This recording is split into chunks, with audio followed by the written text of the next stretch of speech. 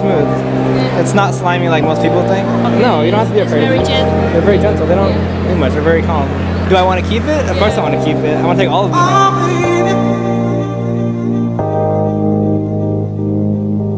So much joy.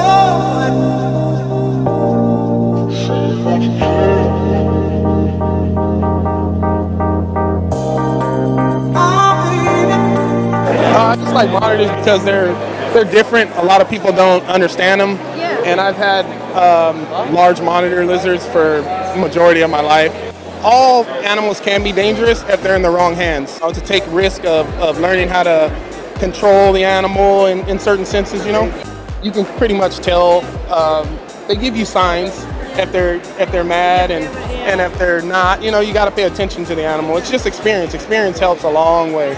I think they make fantastic pets. This one in particular, I really, really like. They just look so beautiful. It can be more of a hobby rather than the type of relationship of love that you would feel with a dog or a cat. But over time, you do grow to love your snakes and your spiders, but it's a different kind of love. Most of our parents kind of teach us, you know, stay away from snakes, stay away from spiders, but I think I had to just grow up a little bit and realize that, you know, they all need love. Everyone has a niche, and yeah, so you love snakes. yeah, I decided, I'm like, I'm not going to be afraid.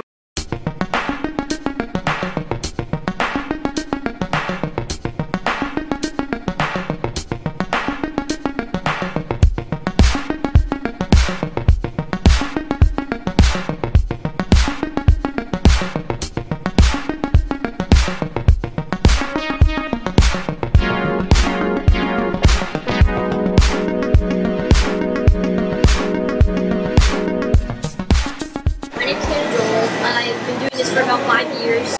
Ever since I was like 7 years old, I think. I've loved reptiles and snakes and stuff like that. Yeah. Just about anything. Yeah.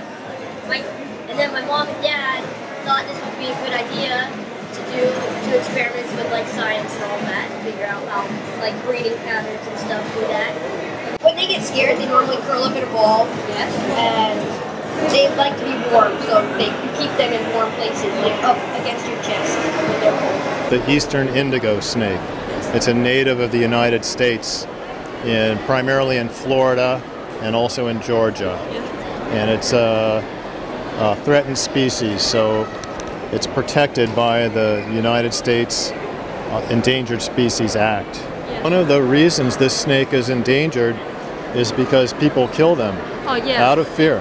Yeah. And snakes, these are super friendly snakes. Even in the wild, you can pick them up and they won't bite. Yeah.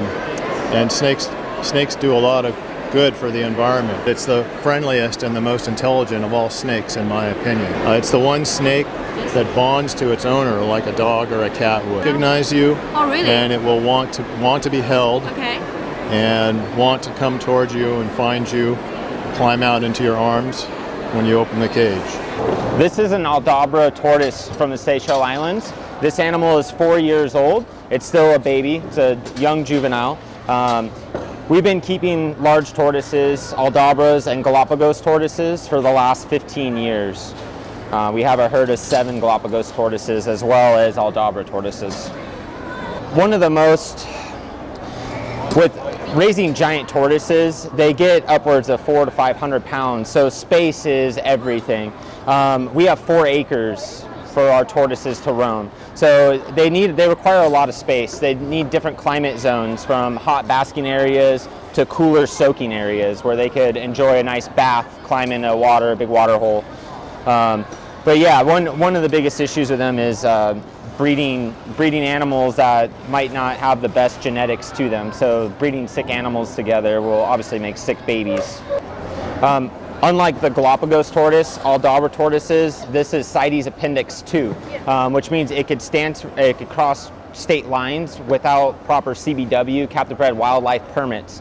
I think it's good. It is a CITES Appendix 2 animal. That way people who have the means and the space to breed them can breed them and offer captive bred animals. That way they're not being exported and smuggled into the United States. So it takes a lot of the pressure off of the wild population if we could legally breed them in the States and transfer state lines to sell them to other people in the States who could keep them.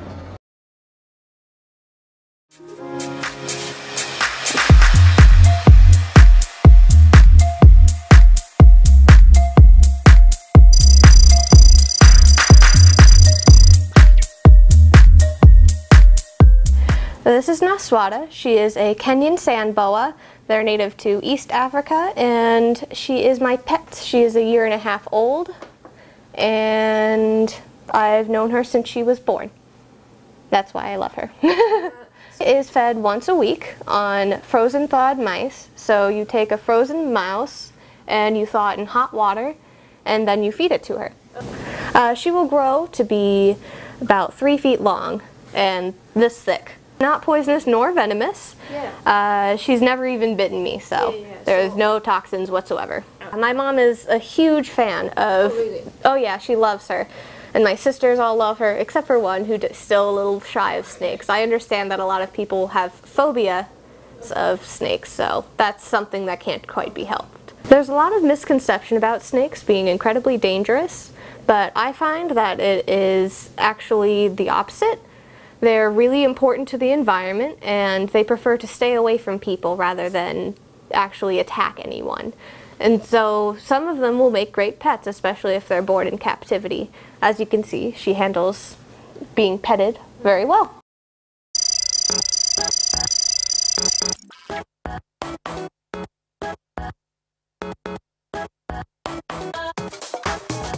Here, the male is in the back, and the female is right up here. Yeah, so this is a 4 foot by 2 foot by 2 foot cage. She's really interactive. She'll come out to my hand if I put my hand in the cage. Oh, good. Made all out of wood. It's sealed. And you can see I have a humidity gauge and a temperature gauge in the back of the cage as well. Dubia roaches with calcium. So let's see. This way or this way? Let's see. And he just got it. Oh, yeah. They haven't eaten today, so I... Hopefully for them. Yep. And the plan is that for her to lay her eggs in here. Oh, yeah. Because usually you could either have a box or have about a foot or more of substrate so they can lay in there. But I don't want my cage to bottom out because it's all made of wood. Yes. So I just have that box in there. I think they really like that. Yeah, they sleep in there most of the time. See, she is really interactive.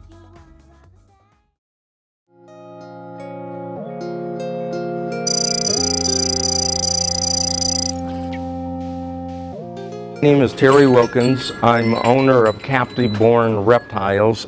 I have stores in Columbus, Ohio and Newport, Kentucky. And what we do here is we captive breed animals for sale. Most pet stores around the world are still selling animals that people have taken from the wild. We do not take animals from the wild and sell them. We captive breed them and sell the babies. The python that I'll show you is called a reticulated python. It's the planet's second largest snake. They can get up to 34 feet long. 34 feet long. The only snake that gets bigger is the giant green anaconda. They can get to 37.5 feet long. But this snake here is found in southern China. And this snake comes up into Hong Kong. Now this snake is an albino. So this is not the normal coloration, but it is an albino, so it's primarily yellow and white. Normally it would be grays and browns, but this snake is probably about 4 years old. 4 years old? Yeah. There are over 100 different types of true chameleons. This particular chameleon is the panther chameleon, which is from Madagascar off the southeast coast of Africa, and this is a full-grown male. Well, these chameleons right now aren't, the panther chameleon isn't one of the highly endangered species. Yeah. Eventually they will be, as everything else will be, but right now they aren't threatened in Madagascar, and Madagascar is still allowing the wild capture and exportation of this animal, which should be severely restricted. This animal was captive born and bred, and we're able to produce far more panther chameleons in this country than the market would demand. So really, there is no need to bring in large numbers of panthers. I already have species within my house that are extinct in the wild. I have about 5 wolf first breedings. I breed animals that no zoo on this planet has ever bred before. If they want one of these animals, they have to come to me. I do not like my animals falling in the hands of most zoos because I'm concerned about them receiving proper care. So the bottom line is that if people in the private sector aren't doing the work that we are currently doing, then many of these species will just simply go extinct because our zoos are falling down as far as what their mission should be. Our zoos are a little bit better than amusement parks, and most of them provide not much better care for their animals than your average pet store.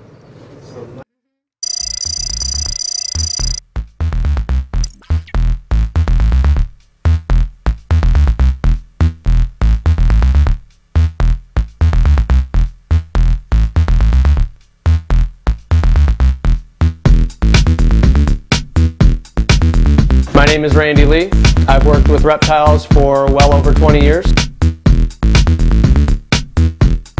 both as a hobbyist and a professional. My professional life with them started about 5 years ago. I've chose to hone my skills in reptiles alone because there is a big undiscovered cognitive ability research that we can do here with them and make people understand them more as pets than absolute just wild animals. So I've kind of focused my cognitive and captive ability on that. It's 6 o'clock. You need the time. Kiss! It's 6 o'clock. Still see the head shaking of decision making. Kiss! Good girl. Now, because that took so long, we don't reward that. So we show it again. Kiss! That's kind of how that goes. This is a rhino iguana. Her name is Darla. She's about 6 years old. She's been with us the better part of 4 years, and we got her because the man thought that she was aggressive. That's not the case. It is a very self-aware species. It is a species that understands harm. It understands predictions. It thinks about what you're going to do. Wait. Kiss. 100-watt bulb. There we go. The second thing that we start is not only kiss, but go. Go! Go! Good girl. So during a positive reinforcement training, go! You add things that it enjoys when it does the right thing. Kiss! See, that force of motion makes her go quicker to do the kiss because it's more of a routine. Go! Arousal level. So reticulated pythons are a big reason that people have one of the #1 or #2 phobias in the world, meaning afraid of snakes. It has been seen in very small amount of media, but has in fact been seen that this predator will take on a human. This is the species alone that makes us afraid of an animal sizing us up to eat us. That is a myth. It cannot size you up to eat you. It cannot grow out of thin air to eat and consume a prey item. They do not open their mouth while they're looking at you to see if they can fit you in it. But in fact, it would opportunistically, as a very high arousal predator grab and attempt to consume a person small enough to do so. I am not small enough for this animal to attempt to consume. There is no way that head could get around my shoulders. But it should still, in fact, be something to be leery about while handling. As a professional, I have people standing right behind me or near me to be able to help me with this animal if and when it got ornery or highly aroused. It is never safe to be handling a snake this large and this strong alone. So when you have a captive snake, much like your dog does not eat wild chickens outside, it does not need to eat it live. We do not usually recommend you to use your hand because the snake, with its high arousal, can jump right over its food item and grab you. During that process, its high arousal will make it wrap your hand, and that can be painful at times. All that being said, I've done this since I was 6, and it is perfectly fine. So what we do is we immediately put it in front of their face, grab and wrap, and if you want the enrichment to make your animal actually think it has something, just give it a couple tugs. A long since dead rat is now completely consumable by the predator that needs to eat it. And it didn't grab and scratch your snake like it could like this. It didn't bite the inside of the mouth like it could here. It didn't do any of those things to spook your good friend of a snake.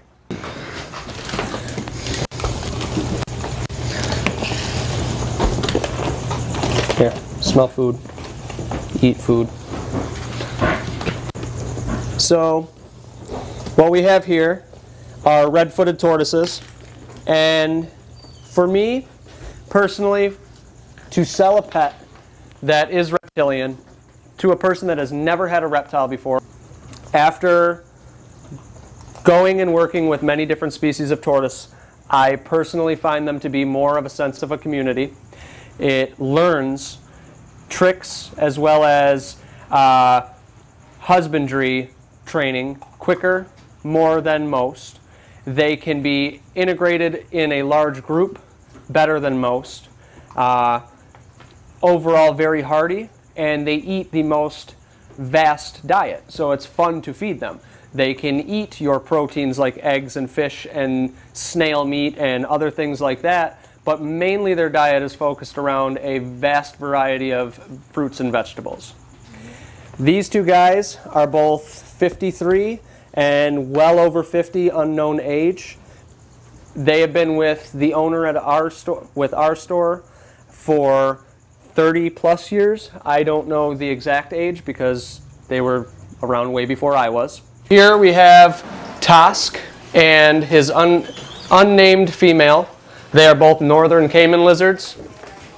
They are from northern South America, so Guyana, French Guiana, etc., the northern parts by the equator. They're both about 5 years old. I do also, I don't have them right now, but I do have quail. Both captive bred. And extremely friendly, capable of understanding a sense of community with a person. In our diet, they'd eat other gastropods in the wild, but they hand eat snail that's already cooked for them right out of our hands, which I can actually display right here.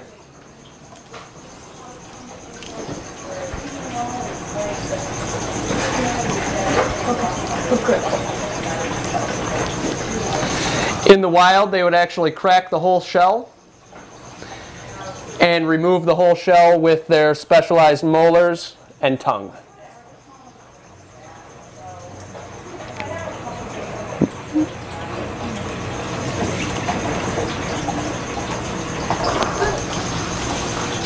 Take it very nicely because we do work on their attitude and arousal level, not only their husbandry as a reptile. He is 5 years old. He's not my first. He is one of the first larger lizards that I personally have worked with passionately side by side with. My first personal reptile was a ball python or a royal python, how they call it in the rest of the world, and she passed a long time ago after old age. That was when I was 6, so that was 21 years ago. And she passed a long time ago. So, yep. So he is probably my best friend, if not next to best friend, on 4 legs. He's a good guy, for sure.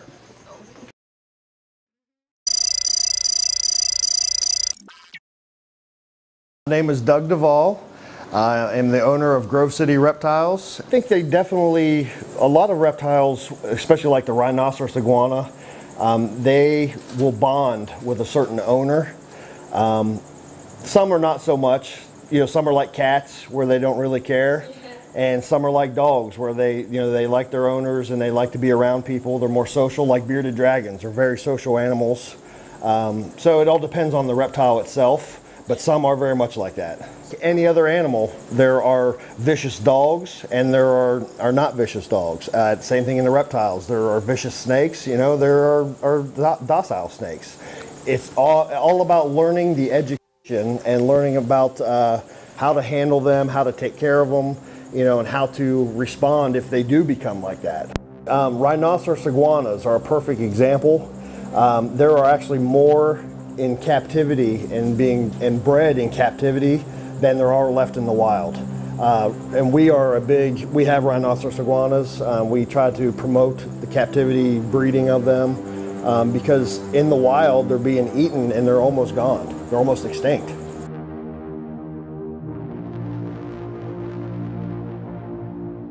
I believe captive bred animals is extremely important.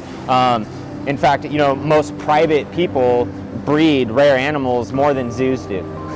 So, and I think a lot of that is because we could focus a lot of time and energy on one species versus multiple species. But you know, once you have a captive bred animals, they tend to reproduce a lot easier than a wild animal. So once you have captive bred, it's easier to breed captive bred versus wild caught. So in a sense, if more people have them and they're all captive bred animals, we'll continue to breed a lot of them, which will keep people from smuggling them in the wild.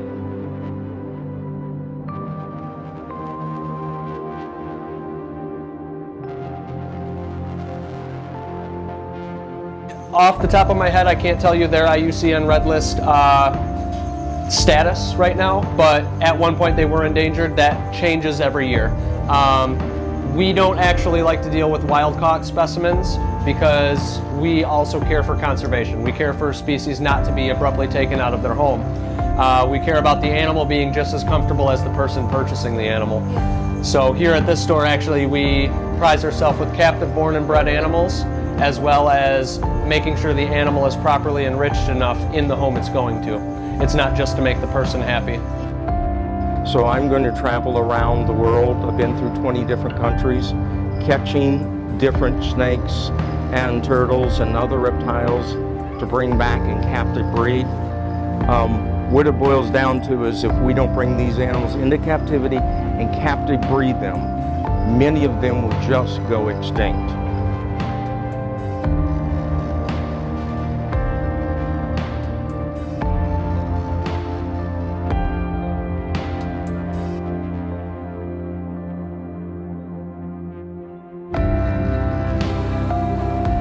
Humans are destroying this planet, and what we do not bring in and preserve in captivity will just simply disappear.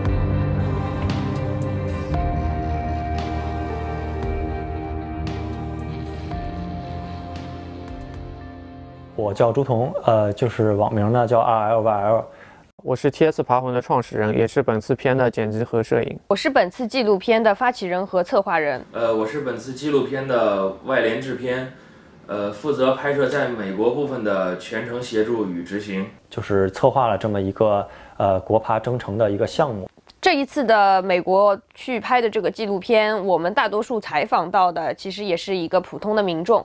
那他们也是出于自己自发的对动物的热爱和对动物的钻研，所以会去做繁殖和饲养这样一件事情。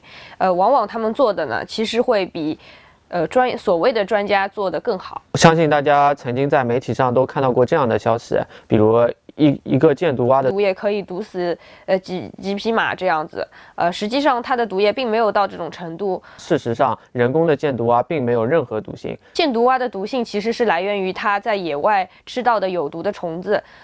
野外捕获的箭毒蛙在人工饲养的6个月之后也会消失毒性，所以我们可能希望这些误区可以得到大家的重新的认识。因为前几年看到一些像海关或者是一些报道吧，他们所描述的那些名字，这名字是最基本的一个东西，他们所描述的名字和那些物种都不搭配，我觉得这个就是一个落后。包括野保法其实是不区分人工和野外捕获的概念。那么像一些新闻里所说到的，比如说某某大学生他私自去饲养了一个蟒蛇这样一个情况，实际上他手上的蟒蛇并不是一个野生的概念，而是一个人工的结果。区分野生动物和人工动物其实是一个刻不容缓的问题，只有大家都参与这些动物的保护和繁殖，我们身边的物种才会不那么快的灭绝。我们国家爬虫爱好者基数完全不输于欧美，并且爬虫文化在我们国家这几年正在兴起。从今年开始吧，2016年应该算是中国爬虫展的一个元年，因为之前确实从来没有这么就是史无前例，没有这么大规模、这么多人参与的这么一个爬虫展会的形式。而今年的那个从3月份是在广州，是咱们中国爬虫展的第1届，也是咱们就是有史以来的就是前所未有的这么第一次爬虫商家、玩家、爱好者集聚一堂的这么一次盛会。之后呢，我们也是趁热打铁，然后呢把这个爬虫展呢在全国各地也是在逐步的去推广开来。那么5月份呢，我们是在北京举办了这个中国爬虫文化节的第1场。7月份呢是在大连是中国爬虫文化节，然后9月份呢是在武汉和南京，分别是在武汉叫爬虫展销会，在南京呢也是爬虫文化节，因为我们是有不同的主题、不同的形式去推广这种爬虫的展示文化。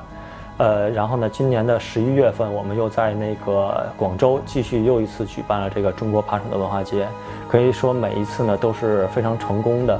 但是呢，我们也希望随着以后再继续努力吧，把这个中国爬展做得越来越规模越来越大，也越来越专业。希望所有的人可以正视所有的动物。动物其实并不分所谓的善恶、美丑等等，因为这些词都是人类强加给他们的概念。那其实每一种动物它都值得你的关心和爱护。加油 China！ 加油 China！ 加油 China！ 加油 China！ 加油 China！ 加油 China！ 加油国爬！加油国爬！加油国爬！加油国爬！